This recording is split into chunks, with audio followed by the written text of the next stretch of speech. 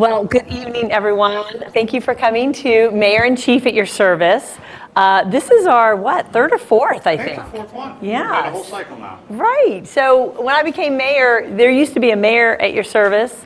And the chief and I just love doing things together. And we thought, let's combine it and make it a mayor in chief at your service. So we rotate. One time it's more town-centered, another time it's more focused on police activities, but we always are available to answer questions at the end of the program. But we have a very special guest here tonight, and it is Jim Lewis. He is a local historian. I know. Okay, easy now, Carl. He's also was named Lord Fairfax, which is a big, big deal. I know that. So we're very, very honored that he came here tonight. He's done some other talks in town that I know of. And so thank you for being here. But we're going to start off. I'm going to introduce, I know you all know Chief Morris, and so he's going to have some news for us. Sure, I'm going to introduce Sergeant Kristen Ruddy, who's going to provide a very briefing overview of a case that I know got a lot of attention in Vienna over the summer. Back in around June, she'll have the exact dates, a postman was robbed on Church Street. His key was taken, he was threatened with a gun, ended up being maced. A lot of people think those cases go away, and they may seem like it, but we had a break in that case a few months ago, and Kristen's going to give an overview, just an overview of how that case goes. She can't get all too in-depth on it, because it's still going to court, it's just starting down the road to court, but I thought it'd be a good, somewhat closure for everyone that read it in highlights, or saw it in the paper, that this is good understanding how those cases close out. Kristen? Thank you, Chief. Thank you, Mayor. Thank you for allowing me the opportunity to shine some light on the great work that our detectives did and our officers did on this case. If you're not familiar with it, we did release a media release that happened on June 2nd, right before noon. A postal worker was collecting mail in the east end of town when a subject approached him and demanded the mail key at knife point. He displayed a knife in order to demand that key. So that does fit the definition of robbery. Police officers responded, we saturated the area. We did learn that after the key was handed over with no resistance, the perpetrator did then pepper spray the mailman even after he had gotten what he wanted. So a rather violent crime in our community doesn't go unnoticed, right? So we did follow as many leads as we could, but we were reaching sort of a dead end. And I'm being told my mic is not on. Apologies. But if you'll indulge me for a few moments, I know this isn't why you were here. I apologize for the interruption, but great casework deserves to have some light shined on it. And our detectives followed a lot of technological leads, line by line, of data sets that are exhausting to go through. Many alert citizens brought information forward, and we followed every single lead that came in. It took several months, about 5 months of just following lead after lead, but we did finally turn over a rock that shined a light on a suspect.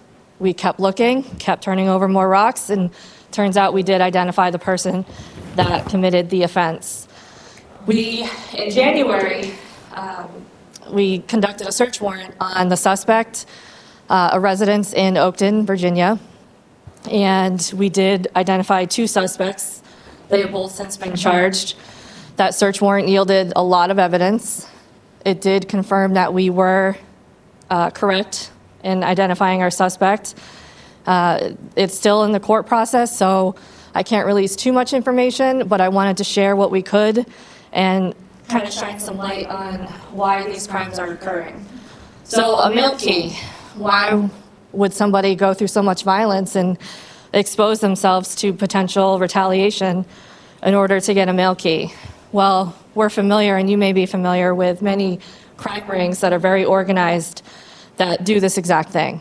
So they target the mail keys, and then they locate mail from mailboxes that are open by that key, and they steal the checks, gift cards, money, anything of value from this mail, and they use it to give themselves financial gain.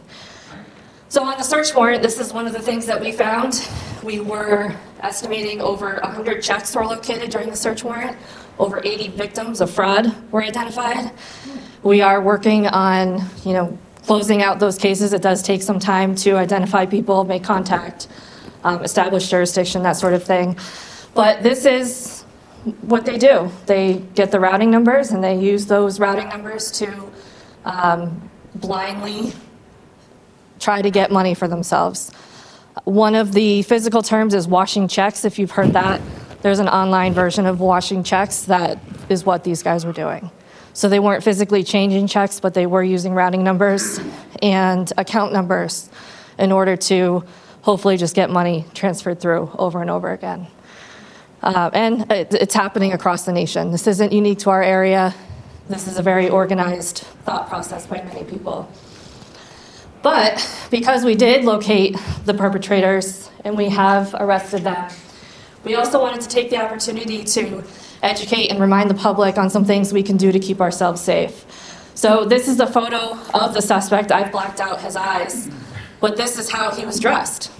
So if you see a person in June wearing a sweatshirt, tied up like that, by himself with a mask, you can ask yourself why and call the police.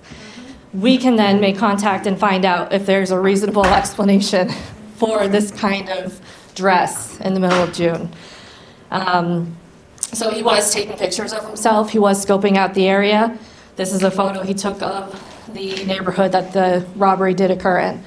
So again, we talked about how we've confirmed that we did find the actual suspects and corroborated a lot of what we believed happened. And these two photos are just a small example of how organized and predetermined these cases are. So we want to remind you that community safety is definitely our top priority. We're highly confident that this was a targeted robbery of the mailman with specific intent to get that key. But it's an opportunity to remember these crimes, violent crimes, can happen anytime, anywhere. So remaining vigilant in your surroundings, alert to your surroundings, and presenting yourself as a hard target is always beneficial. So walking with your head up, your shoulders back, purposefully, confidently, will deter criminals from targeting you in the first place.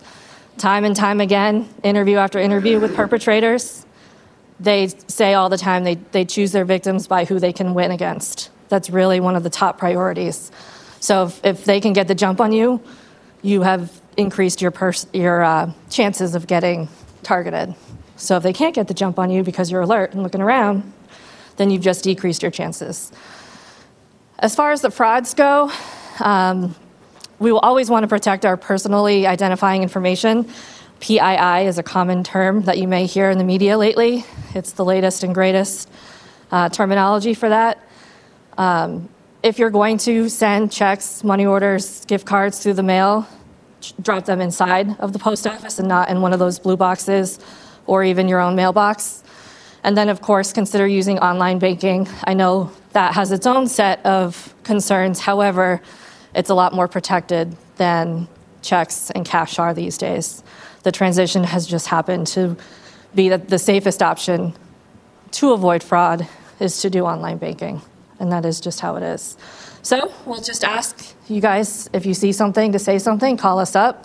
You can't measure prevention. We may never get confirmation that we were right in our suspicions, because if we're present and we've deterred a crime, there's nothing to measure, right? So we never get corroboration, but it never hurts to let us come in, let us do our job, and figure out what's going on. Okay?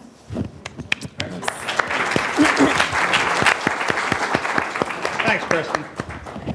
Appreciate it. We'll turn the program over to Mr. Lewis. Can you get some of this? Bring him up. Is it this one? Yeah, there you go. And I'll be around at the end. Kristen and Captain Sillmore have crime to solve, but I'll be around at the end to answer questions if anyone has any more. Well, this is a great crowd tonight. Thank you all very, very much for your interest. And I hope I can come through for you with this story. As many of you all know, I have conducted local tours for about 15 years now, primarily Hunter Mill Road and the areas extending from it. And when I got into researching Hunter Mill Road, and there was a reason for it, I retired 15 years ago, and there were some holes in my backyard, and I was always wondering what's the deal, because they don't look like they were natural, and it turned out they weren't. They were Confederate earthworks. And it wasn't just my yard, there were 3 other yards next to me. It was a ridge, and there was a reason. We know who the Confederate force was and why we were there, why they were there, and it had everything to do with this railroad that goes through Vienna, WNOD today. Back then, it was called the AL&H Railroad. Alexandria at Loudon, Hampshire, went out to Hampshire County, Western Virginia. There was no West Virginia until 10 days before Gettysburg, and it was intended to go out there and get coal and bring it back into Alexandria, because Alexandria was competing against Georgetown and Baltimore and the other seaports in the area. So anyway, we got involved in the research, and Fairfax County Archaeology, we got them out for 2 winters, gridding, researching, mapping. We did a lot of the research. We ended up getting what is called an FX number, which has been logged in Richmond, so that nobody can mess with the property before going through a process, if you will, because it is historically significant. There's a great story associated with it, which I mentioned. But that's how I got involved in this stuff. So as I was researching Hunter Mill Road and what was going on with these holes, it led me to Vienna and the other surrounding areas, because you can, to connect the dots, you have to look elsewhere. It all relates. And so as I looked at Vienna, I started researching, you know, what was going on in the Civil War, and I found out about this cavalry brigade that was up on Air Hill. And that blew me away. Didn't know about that. And then I said, okay, a little bit deeper. I started researching this fellow right here, because he was commander, the primary commander of that brigade in 1863 and 64. His name is Charles Russell Lowell, Jr., and I became infatuated the more I researched it. And by the way, if anyone ever wants to read a little bit more about him, this is probably the best source you'll find. So I brought this if anybody wants to take a look at it before they go tonight. It's called The Nature of Sacrifice, and that's pretty much what he did. Now, when you combine that with the love affair with his wife, who you will find out was one outstanding lady and is renowned still today, it made for a good story. And I said, it's time to take this thing on the road. So this is my first presentation that I ever put together. I've got about 25 of them. I've kind of veered into other things, but this was the first presentation I ever put together, so that's what you're going to hear tonight. Hopefully you'll like it, okay? I presented it many times. The feedback has always been pretty positive, so not much has been thrown at me as I've gone through all this. So anyway, without further ado, and first of all, I'd like to thank the mayor for inviting me to speak here tonight. I'm used to the town hall. This is incredible. In the future, I'll be here. It's absolutely gorgeous. But thank you, Mayor, for inviting me and everything. So here we go. Several years ago, I mentioned about me getting involved in the research in Vienna and everything. It led me to Air Hill and the Cavalry Brigade. Let me ask you something. Does Lowell, does that ring a bell as far as a town or a city anywhere? Where? Lowell, Massachusetts. Lowell, Massachusetts is named after his family. Now, he's the junior, and he is still revered, this fellow, in New England historical circles, and his wife, who you will hear about later, is revered in the New York City circles. And she was spectacular. The combination was incredible. So let's move forward. Okay, Charles Jr., there he is. If you don't mind, I'll point up here. And his nickname was Charlie. He was the eldest son and born into a privileged Boston, Massachusetts family of Charles Lowell Sr. and Anna Jackson, his mother. Charlie, and here he is, 8 years of age, with his father. And, of course, it's Anna on the other end, his mother. For 9 generations, the family had been principal players in both the business and social circles of the city. I'm talking Boston. Sadly, Sr. lost a sizable amount of the family fortune due to the panic of 1837, which touched off a major recession lasting into the mid-1840s. Realizing he wasn't a businessman, Sr. now spent his days preparing a card catalog at the Boston Library. Any reversal of fortune for the family would now be left up to Charlie.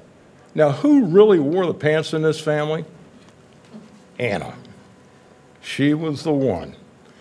And she molded Charles. Everything that you're going to hear, she was the primary molder of him. So, 1850, after 2 years of prep school, Charlie entered Harvard at the ripe old age of 15. He was ranked first in scholarship and stayed there. He was especially fond of philosophy, science, and literature. He graduated 4 years later, valedictorian, again, at the age of 19. His valedictorian address was, quote, "the reverence due from old age to youth." And he argued the value of the young men came from their ideas, not their physical labor. His plan now was to spend 10 years in business making enough money to rebuild the family fortune, or finances, and then devote himself to public service. Obviously, he could have had any pick of any job that he wanted, but he took a menial job as a laborer at a nearby iron mill to understand the working man's situation. Appalled by the terrible working conditions and squalor in which they lived, he began making plans for change when he would inevitably hold a position of authority. Seeing enough, he accepted a promising management job with an iron company in New Jersey. However, he was soon found coughing up blood, stricken with TB, you got it, also called consumption. Doctors recommended he move to a warmer climate without work for 2 years. Instead, he opted for a career change into what was supposedly a healthier environment, taking a job at J.M. Forbes and Company, which was a prominent investment firm back then. However, his health continued to deteriorate. He had finally accepted the doctor's orders and convalesced in Europe and North Africa for 2 years. Wherever he stopped, he learned the language and developed into an accomplished equestrian and proficient swordsman, skills that would later serve him very well. His illness goes into remission, and he returns to the United States when he accepts an assistant treasurer / land agent position with the Burlington and Missouri River Railroad Company. That's in southeast Iowa. In his travels, he fell in love with and bought 200 acres near Dixon, Illinois. Now, remember that, because this presentation at the end is going to come back to that land. Okay? So, realizing his passion for the iron industry, meaning railroads, which were the big deal, AI back then, I guess, he applied and became iron master at Mount Savage Iron Works, which was in Cumberland, Maryland. November 1860, Lincoln's elected. Lowell supported him. But Lincoln was a catalyst for secession. Even with the bombardment of Fort Sumter 5 months later, April 1861, Lowell, a passive abolitionist, continued with his efforts to rebuild the family finances. 1 week later, everything changes. He was in Baltimore by coincidence and witnessed an angry mob attack his home state, 6 Massachusetts volunteers, while changing planes en route to Washington, D.C. And this is a depiction of that riot. This is April 1861. 4 were killed, 36 were wounded. He immediately went to Washington to apply for a commission of second lieutenant of artillery in the regular army. He applied directly to Senator Charles Sumner, stating of his qualifications. Now you're going to get this little, this little orneriness, if you will, from New England is built into him. And you'll hear this throughout some of his quotes. He stated of his qualifications as being able to speak and write English, French, Italian, German, and Spanish, and know enough of mathematics to put me at the head of my class at Harvard.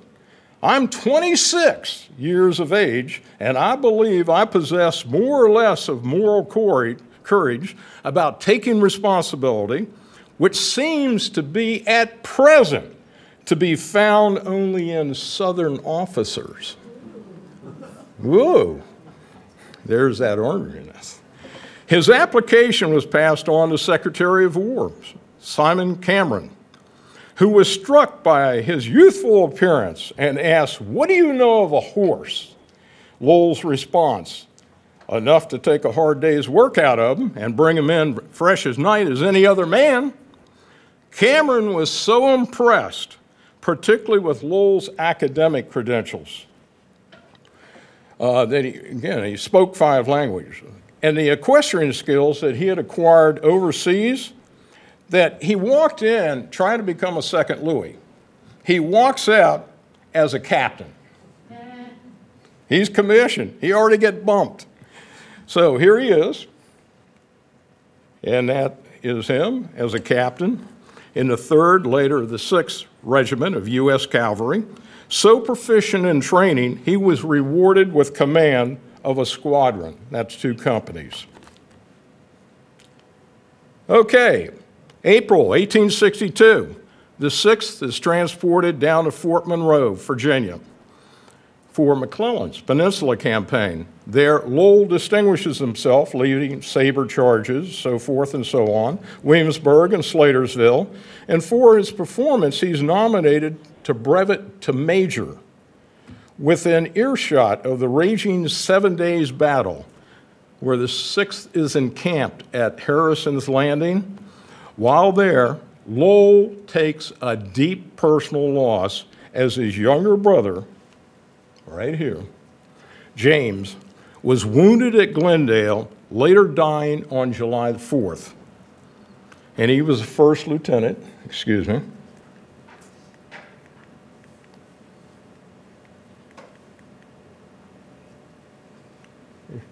First lieutenant in the 20th Mass Volunteer Infantry. McClellan, you've all heard that name, George, notices Lowell's nomination for promotion and brings him in onto his staff. The work wasn't very glorious and kept him away from the fighting, particularly at 2nd Bull Run. Things would change in September, in particular, September 17th. You've all heard of this, Antietam. Folks, this is the worst day in our nation's existence. From 6 to 9:30, there were 12,000 casualties in the morning.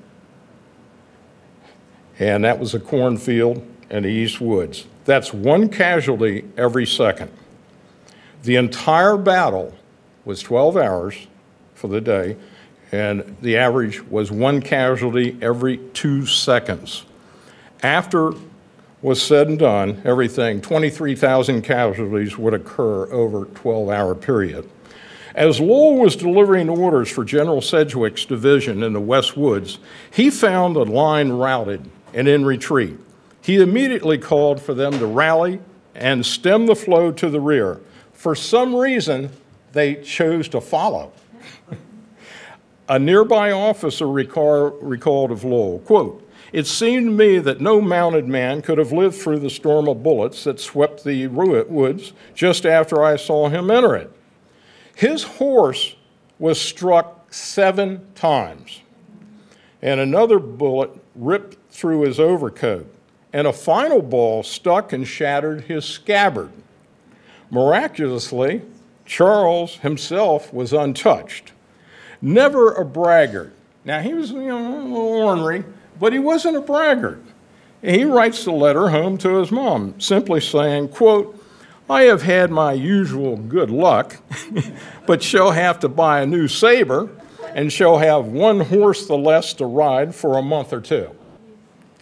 Learning about Lowell's actions that day, McClellan rewards Lowell by giving him the coveted honor of presenting the 39 flags, Confederate flags that they captured at Antietam, and he presented them to the Secretary of War in Washington, D.C. Soon after the battle, Lincoln fires McClellan, yet again. Remember, he went down twice. And McClellan's staff returned to their regiments and or looked for new assignments. Well, meanwhile, here we go. Governor Andrew of Massachusetts was looking to raise a 2nd Regiment of State Cav. Lowell came highly recommended to recruit, organize, and train the 2nd Mass Cav. Now, Governor Andrew was impressed and agreed without reservation. But recruiting was tough in Massachusetts. Lowell even had to shoot a mutinous ringleader after he had taken the oath of enlistment. Here's a poster right here, and there's Lowell. Now you'll see he's notated as a colonel right here. Lowell, his recruits included the hand-picked elite from the West, California. So here we go. 2nd Mass, not a one of them's from Mass. They're all from California, and they were good. They were top-notch. They originally shipped 100 around. They were so good, everybody was so impressed, they shipped another 400 around. They became known as the California Battalion. So they were all led by this fellow right here, J. Sewell Reed. He's the one that negotiated everything. And they were sent to Camp Meigs right here, which is 9 miles by rail from Boston. Lowell also became involved in the recruitment of this unit. How many people are familiar with this unit? 54th Mass? If you're not, I guarantee it'll connect shortly. It was a prominent, Lowell at that point would become involved in that recruitment with his close friend, Colonel Robert Gould Shaw.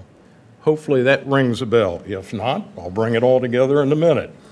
He was the commander of the 54th, right here, good-looking guy. And the Shaws were a big deal family too in Boston, very prominent. So the 54th was the first regiment of Negroes raised in the North. Ironically, the 54th's basic training was also held at Camp Meigs. In the winter of 1862-63, the 2 regiments, one black, one white, trained together. Here we go. As fate would have it, Charlie and Rob attended a social where Charlie became infatuated with his sister. 10 years younger. Her name was Josephine, and you will hear me probably mention this as I go throughout. So when you hear her nickname, Effie, that's her nickname, Shaw. So,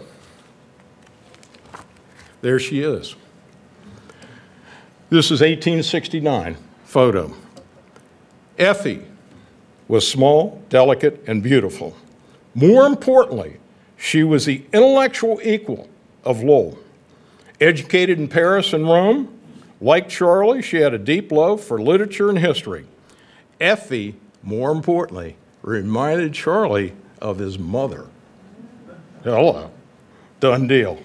Within 2 months, it was Charlie who had been recruited. And the two were engaged with a wedding date, quote, subject to military necessity. In other words, when could they get a break from what's going on? She even moved to Camp Meigs with Lowell's mother in order to be near her hero and future husband.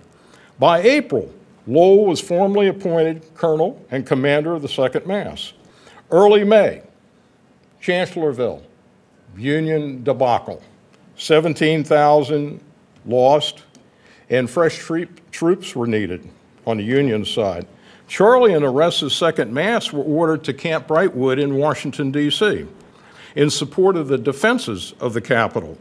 Close to the seat of war, Lowell continued to relentlessly prepare his men, and his men noted that he was always there, going through the same exercises and drills, never tiring or sparing himself, always saving administrative details until the men were resting.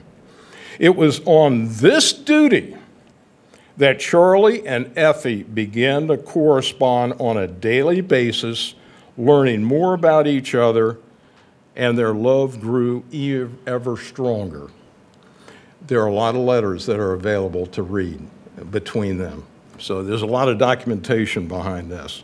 June 10th, Lowell receives orders to track down some guerrillas who had attacked and burned the 6th Michigan Cavalry's camp before disappearing into the Maryland countryside. The locals just said they disappeared. And it became obvious the guerrillas were hiding in the houses and farms they had passed. Okay, anybody have a guess who the guerrillas were? Bam. Who else? Mosby. Yep, Mosby had just initiated a year of contact. Lowell had just initiated a year of contact between he and Mosby, which would see victories and defeats, but Mosby's never his outright destruction. Mosby was a master of hit-and-run operations and was nearly impossible to counter with conventional means. The only effective way of dealing with him was by way of the concept of total war, which had yet to come to Northern Virginia. Lee's retreat from Gettysburg provided Charlie with his first taste of combat as a commanding officer, as he successfully engaged a dismounted Confederate cavalry group at Ashby's Gap, which is Route 50. Just 3 weeks after Gettysburg, and you know, the nation is starting to feel a tad bit better because word gets out, the Union was successful, Lee is retreating, and all of that. So there's some hope. However, it's war. Tragedy would strike again. This time, it was Effie who was greatly affected.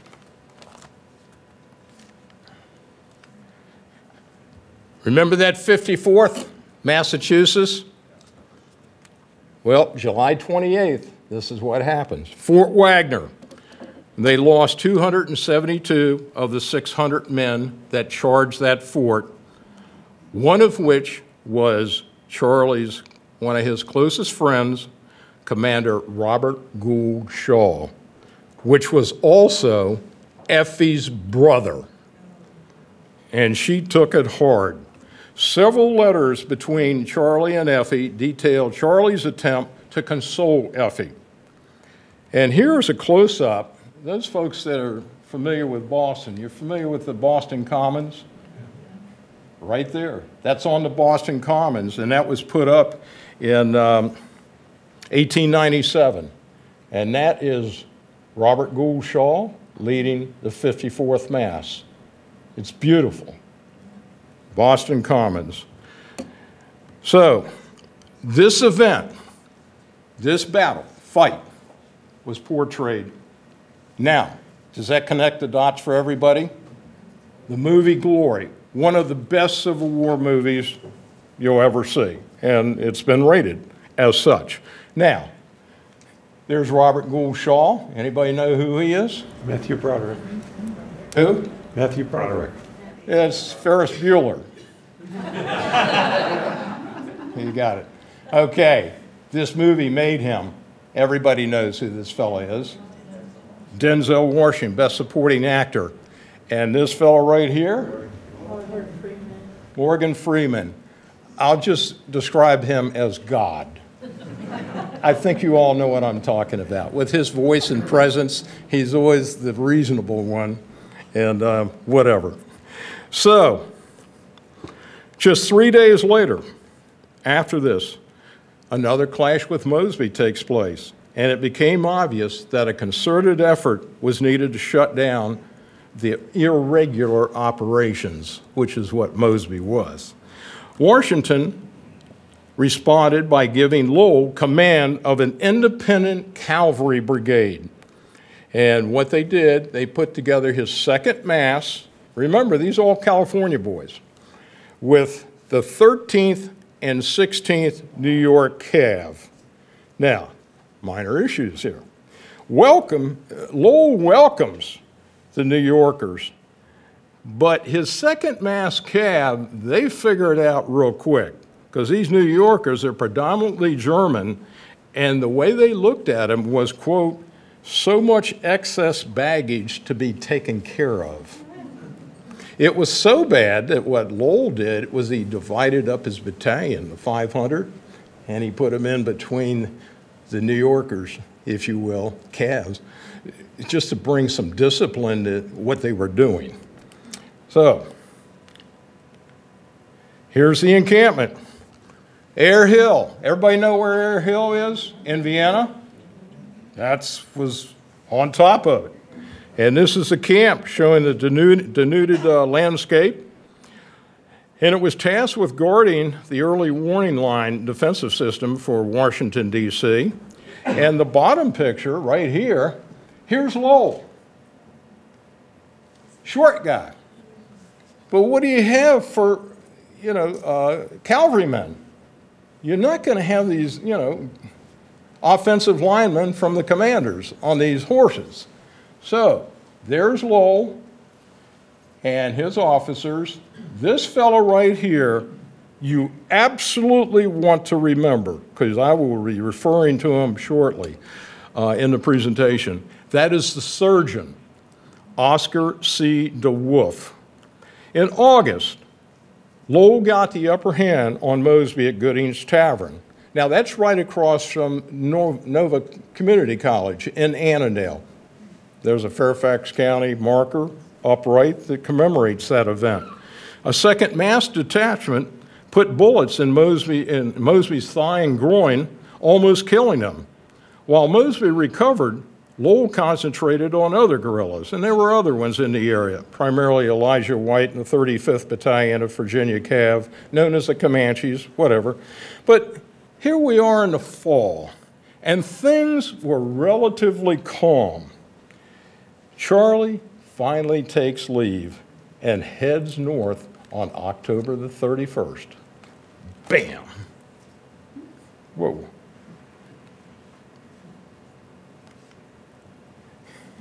It's time for Effie. Here they are at their wedding. The wedding picture, October 31st. After a few days together, both Effie and Charlie went back to camp down here in Vienna, both of them, on Air Hill. Here's the camp. That's the house they were in, that they lived. Here's the rest of the soldiers, if you will. And here they are on top of Air Hill, Effie and Charles, looking at each other on horseback. That's a pretty cool picture. So, Effie helped Surgeon DeWolf and Chaplain Humphrey tend to the sick and wounded in the hospital. She also endeared herself to the officers and enlisted men by conversing with them in French, Italian, and German. Remember, she was smart too. She knew a lot of languages also.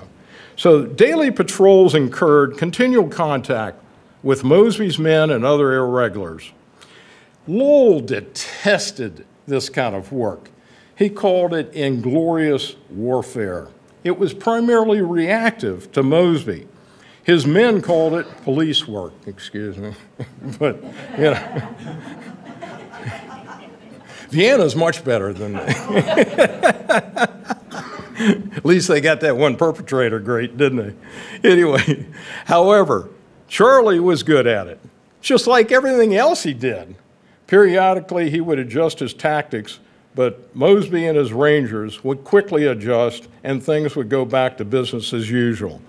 After the war, Mosby would write in his memoirs, "I have often said that of all the federal commanders opposed to me, I had the highest respect for Colonel Lowell, both as an officer and a gentleman." Okay, February 1864. Appreciating Lowell's organizational skills, remember he's got all sorts of skills, the Army calls him down to Anacostia in D.C. It's really called Giesboro Point Cavalry Bureau, where they needed to overhaul their horse rehab system. And while he was there, through the end of March, they rehabbed the entire system and 20,000 horses. And here is a period photo of the horse stalls at the time. However, while he was gone, it's war. Tragedy strikes again. February 22nd, 1864, returning east, coming back from Leesburg, a 150-man detachment of 2nd Mass and 16th New York Cav, including this fella, Reed, remember, I showed you him earlier, who put the deal together to bring the boys from California. They are ambushed and routed by Mosby's Rangers. Where did this happen? Familiar with Nova Community College out in Sterling? Very close to Costco. Okay, that's where it happened. And if you drive by Route 7, which right now would drive right here, and you look this direction towards the school, you'll see this. And it's called the ambush at Anchorage Shop, after the Anchors family who owned the property. So what happened there, though, was 12 were killed, 25 were wounded, 50 were captured, and 35 later died at Andersonville, Georgia. So, early July, Lowell is called on to assist in the defense of the nation's capital against Confederate General Jubal Early's army, which you'll see in a minute, culminating at Fort Stevens, which is in D.C. Now, this is where Lincoln would get up on what is called a parapet on top of the fort. You know, the hat's about 10 feet tall. And he's already, what, 6'4" or whatever. So he's looking around just checking things out. He's the man. Well, somebody yells out the appropriate verbiage, and it's something like this. "Get down, fool." You know who said that, supposedly? Future Chief Justice Oliver Wendell Holmes, Jr. The Massachusetts boys were manning that fort. So And he's renowned for Ball's Bluff up in Leesburg also. That was where Massachusetts boys got involved in that battle. Anyway, so Lowell got involved personally by saving the Second Mass, quite frankly, from annihilation in the streets of Rockville against 2 brigades of Early's retreating forces, as he, did make it with taking Fort Stevens and retreated. Late July, Charlie is finally called on for one more important service, and Effie returns home 4 months pregnant. Where do you think she conceived? Right after coming back from Giesborough Point in D.C., rehabbing the horse rehab system, back up there wherever Air Hill is. And that's where their daughter was conceived at that time. So, seeking an end to the war, Grant significantly altered the military objectives by appointing Philip Sherman. Phil Sherman as commander of the Army of the Shenandoah, with orders to remove the Confederacy from the valley once and for all. And this is when total war kicks in. He wants to get rid of them, deprive them of their bread basket, and a favorable north-south route from which the Confederates could also turn and threaten the city of Washington. Right here is Sheridan. And here is finally Jubal Worley. Okay. Gruff kind of guy, but that's who he was. Now, out in the valley, this is when Lowell really shines. For weeks, Lowell's brigade is maneuvered with the Army and fought almost every day. Sheridan was so impressed with Lowell because he always responded quickly and effectively. After a reorganization in the cavalry, he was rewarded by giving command of the Reserve Brigade, made up of the tough regular cavalry, the 1st, 2nd, 5th U.S., plus his beloved 2nd Mass. They were bad. It was considered to be the best in the service. The appointment was a high honor and due to Lowell's exceptional abilities. September 19th, Sheridan's trust in putting the young volunteer in charge of the regulars paid off with big dividends versus this battle right here. And that's the 3rd Battle of Winchester. As the fighting continued into October, which included this, remember total war? Here it is. They're burning everything. Lowell continued to excel. What did they destroy? And I'm talking about the Union, because they went into total war to eliminate the valley once and forever as a resource for the Confederates.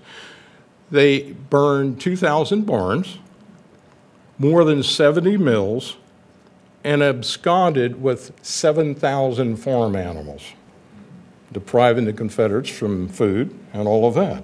Letters home, though, to Effie indicate Lowell was conflicted with the moral ambiguity of what they had been asked to do. There are people still out in the Shenandoah Valley today that remember the burning. And of course, they weren't around back then, but somebody told their grandfather and told them or whatever. So it's like Sherman in Atlanta and, going through the South. Same thing out there. Throughout the Valley campaign, Charlie had led a charmed life. He was never struck as men and horses, 13 of his own fell around him. As the days of fighting wore on, he seemed to have a premonition, as revealed in letters to Effie, with comments like, quote, "I should like to have Sundays quiet, and I do wish this war was over. Most telling of all, quote, I don't want to be shot till I've had a chance to come home. I have no idea that I shall be hit, but I want so much not to now that it sometimes frightens me. It was not to be. October 19th. How many people are familiar with the Battle of Cedar Creek? You certainly are. Okay. Cedar Creek is in Middletown, Virginia, in the valley, right above Strasburg, right below Winchester, really below Kernstown, which is below Winchester. It's beautiful. I mean, the valley's gorgeous by itself, but this thing is situated, it's just so picturesque. And they have reenactments out there every year that are the biggest reenactments in the country. It's just gorgeous. So, General Early's supposedly beaten army turned and launched one of the most daring and successful flanking attacks of its kind against Sheridan's ill-positioned army at Cedar Creek. And this is a picture I took, 2014 sesquicentennial, which is a 150-year-old celebration or commemoration, if you will. Sheridan wasn't on the battlefield, as he had spent the previous night in Winchester, having just returned from a conference in Washington, D.C. on strategy. What do we do? At 5 a.m., Early strikes, and in short order, he crushes two of the Union Army Corps. Lowell and the cavalry established a position at the extreme left where the brunt of the attack occurred in order to stabilize the line and buy time until Sheridan arrives back on the battlefield. Here he comes. That's the print of Sheridan. Where does he arrive? Very close to here. Newt, if you remember, this is the marker that's no longer there, but it's very close to here as to where he arrived. And this is Route 11, the Valley Pike, basically today, excluding that marker right there. So, by the way, here is what the Valley Pike looked like. That's the turnpike. Why do you think they have stone walls on turnpikes? I love it. Deer in headlights. It's because you got to pay to use the turnpike. So when you see that toll house or booth or whatever, and you're coming up on it, you make a right, you make a left, you skirt the toll house, right?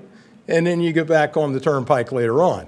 Well, that kept you on the turnpike. You couldn't turn left or right. Pretty interesting. Anyway, Lowell's men withstood 3 successive charges, losing another horse. On the third charge, a bullet careens off a nearby stone wall and slams squarely into Lowell's chest, but did not penetrate. A mushroom piece of lead was found nearby. Reeling in his saddle, he was helped to the ground. Dizzy, deprived of voice, sapped of strength, and with blood on his lips, he said, quote, "It is my poor lung." Remember, what did he have earlier? You got it. Not a good thing to get shot with TB already. Anyway, he said, "I have not lost a drop of blood yet. I want to lead in the final charge." Most likely, the bullet had collapsed one of his tubercular lungs, and he was bleeding internally. At 4 p.m., the order came for the counterattack, and Lowell said, sure, he said, "I'm well now." Yeah, got it. Anyway, too weak to mount his saddle without assistance, Lowell was lifted and strapped into a saddle and rode to the front of 3,000 cheering cavalrymen. He summoned his strength, drew his sword, and whispered to an aide to sound the charge. That's how much energy he had. The bugles gave the signal, and they rode rapidly towards the enemy, which were the Confederate, or Early's Confederates. Now, you know you're important when you get a print. And this is an iconic print of what happened almost immediately. And just as they were in the thickest of the fire from the town, a cry arose, "The colonel is hit." Famed illustrator J.E. Taylor sketched Lowell's final charge, and there's Lowell. And he got hit from a sharpshooter up here on the Brinker House. We know exactly where that is in Middletown, and he was hit right away. He fell from his horse and was carried on a litter behind his men. The counterattack was successful, and the village of Middletown was retaken. Charlie was moved to a house in the village where De Wolf tended to him.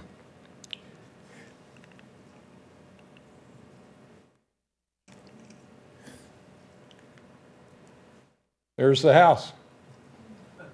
That's what it looks like today. That's what you saw last year. That's it. Ironically, Lowell's commission as Brigadier General, which Sheridan had put in for, was finally signed this very day. Lowell never knew that commission was coming. He was 29 years old at the time. Here is De Wolf's account, the surgeon, of Charlie's final hours. There were 4 or 5 in the room. Lowell lay on the table, shot through the shoulder to shoulder. The ball had cut the spinal cord on the way. Of course, below this, he was completely paralyzed. 4 others were lying desperately wounded on the floor. One officer was in great pain. Lowell spent much of his ebbing strength helping him through the straits of death. When he heard the groans of the rebel wounded that were brought in the yard, he sent me away to look at them. As the 19th wore on and his strength failed, I said, and this is the surgeon, "Colonel, you must write your wife." He answered that he was not able to, but I said it could be managed. So, putting a scrap of paper on a piece of board, De Wolf holds his hand and scribbles a note, "Goodbye," to Effie. And thus, he wrote a couple of words of farewell to her. Lowell spoke less and less often. The following morning, on the 20th, at 8 a.m., Charlie ceased to breathe the air of the earth, and De Wolf pronounced his death. Now, so esteemed was he. Here is the report from Sheridan to Grant, and there's Lowell's name, right here. And this is where Sheridan encamped. I don't know if you've ever been out to Middletown, but this is still there. It's called Bell Grove. It's beautiful, and that's the print of what that looked like back in 1864. Now, I told you I got infatuated with this, which you could tell, right? Lowell's loss was felt deeply within the brigade and the Army's high command. General George Custer openly wept, saying, "We all shed tears when we knew we had lost him. It is the greatest loss the Cavalry Corps ever suffered." Sheridan himself remarked, "I do not think there was a quality which I could have added to Lowell. He was the perfection of a man and a soldier." Another high official said, "I do not think there is any officer in all the Army so much as beloved as Lowell." October 28, Charlie's funeral was held at Harvard Chapel in Cambridge, so they took him home with the appropriate military honors. He was buried, and I told you I went, I took these photos. This is one of the prettiest cemeteries on earth. Not just the United States, on earth. This is called Mount Auburn, and it's in Cambridge. It's spectacular, and it's a who's who of New England is buried there.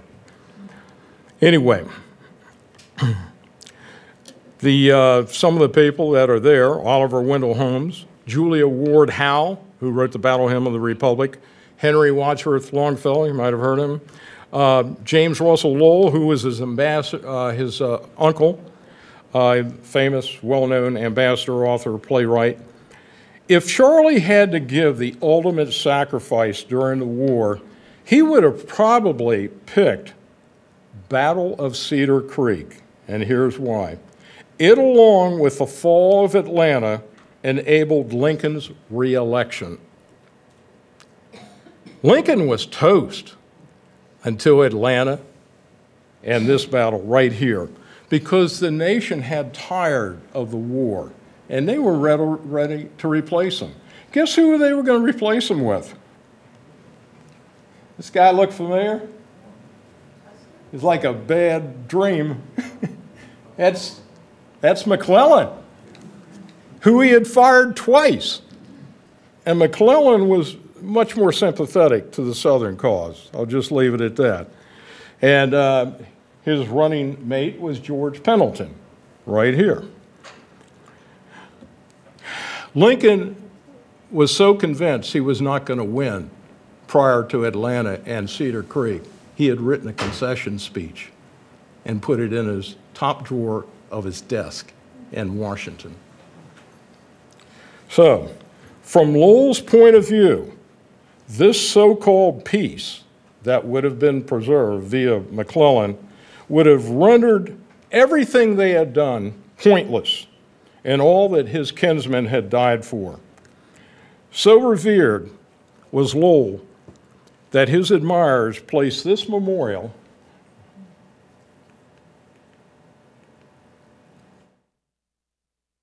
right here. If you're familiar with Middletown, this is the Wayside Inn. Very historic. Here is the memorial right here. Very few people know that, and it's right across the street from the house where he passed away. Can you read the inscription, Jim? Excuse me? Can you read the inscription? Read the inscription? Yeah, he died. He fell into action near this place, October 19th. No, the inscription, the writing, the last writing. He died. Oh, he died too early for his Country? Oh, no, I that's a can't good see point. Can't make it out? Too early for his country. For what again? Too early for his country. Okay. So,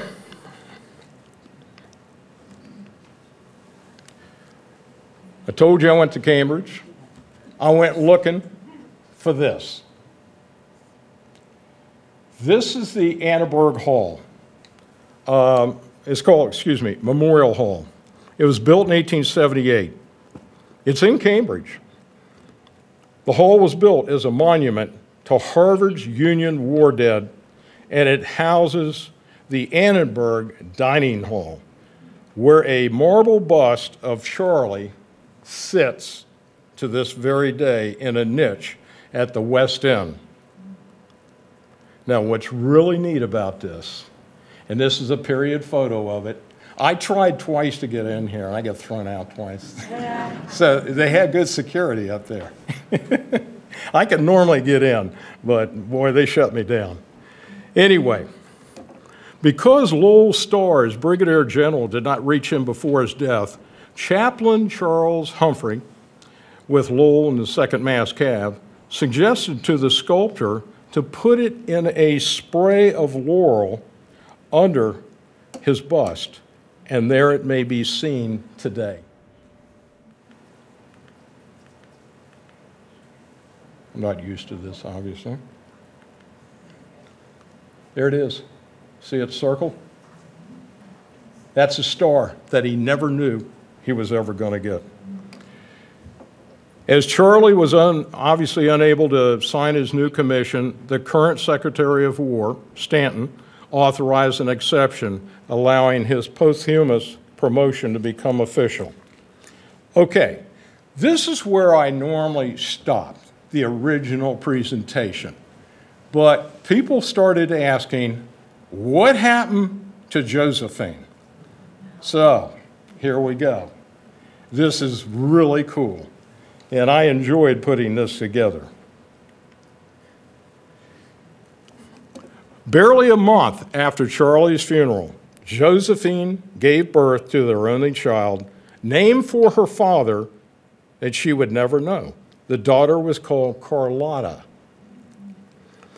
And Josephine would spend the rest of her life as a widowed mother, never remarried, and dressed in black every day. She decided to honor the deaths of her brother and husband by becoming a social reformer. In 1874, she and Carlotta, who became her secretary, moved to Manhattan, where Effie became deeply interested in the social problems of New York City. She spent the next 35 years visiting prisons and poorhouses, campaigning for parks and better schools, and fighting for civil service reform and the rights of workers. 2 years later, first woman appointed to the New York State Board of Charities, big deal in New York City. 1882, she was the founder of the New York City Charity Organization Society, which gave form and direction to all efforts of distinguished philanthropists in the city and beyond. She guided that organization for 25 years. 1890, she established the New York Consumers League, which was probably her most wide-ranging and effective organization, which dealt with women's rights and working conditions. It was adopted as chapters in many other cities across the country. And there is a bas relief of Effie in 1899. At 1905, at the age of 61, Josephine Shaw Lowell died of cancer at her home in New York City. Her memorial attracted hundreds of people and at least 50 eulogies, as well as articles in numerous daily newspapers. So respected was Effie that the Josephine Shaw Lowell Fountain in Bryant Park, right here, was dedicated shortly after her death. This is a photo in 1934, and that's what it looks like today. It was the city's first public memorial dedicated to a woman. Now, people ask, what happened to the daughter? There she is. There's Carlotta. And this is 1888 photo of her. She lived with her mother and never married. Now, remember I said up front about those 200 acres in Dixon, Illinois? Okay, it's wrapping up right now. Remember those 200 acres her father bought while working for the Burlington and Missouri River Railroad just 1 year after her mother died in 1906, and in memory of her parents. Carlotta donated that land to the city of Dixon, and it became a nature sanctuary known as Lowell Park. And here is the signature structure called the Woodcote Cottage, and it was made out of native timber and limestone quarried on the site. This park is on the National Register of Historic Places, and it's a very popular destination for many, particularly during the summer months. Okay, you're going to love this. Who said yeah? Somebody knew. Who knew this? 1926 to 1933, this park employed a little-known lifeguard at the time at the Rock River Beach. And he's shown here on the cover of what else? The Lowell Park book. Yep, he's 40th president. Now, what's really cool about this is that he was reported to have saved 77 people from the river during his tenure there. So, we're going to wrap it up. Carlotta died September 19th, 1924, and was laid to rest with her parents. I took this photo. Here's Charlie, Josephine, and Carlotta. And that's in the family plot, if you will. Charles and Josephine had become the, quote, useful citizens, unquote, they had privately expressed in their letters to each other. He through duty on the battlefield, she who learned to perform as a citizen.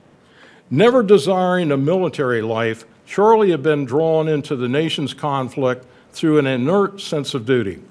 He was a born cavalier, high-spirited, quick, flashing his plans into instant orders and pushing his orders to prompt execution. Yet, with all this dashing, chivalrous spirit, he was always calm and self-possessed. He led from the front, and his men readily followed. I think that's obvious with all the horses that are no longer around.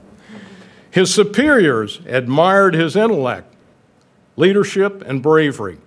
There is little doubt his qualities were coveted by both sides of the conflict. One can only imagine what he might have achieved and contributions he would have made if he had survived the war. Hopefully, this presentation has enriched your appreciation for the immediate area's very historic heritage. Maybe, because I do this, but it's up to you. When you look towards or drive up Air Hill in the future, just envision Charlie and Effie on horseback chatting and remember their time and efforts here in Vienna during the American Civil War. It's been my honor and my privilege. I thank you very much for your time and consideration.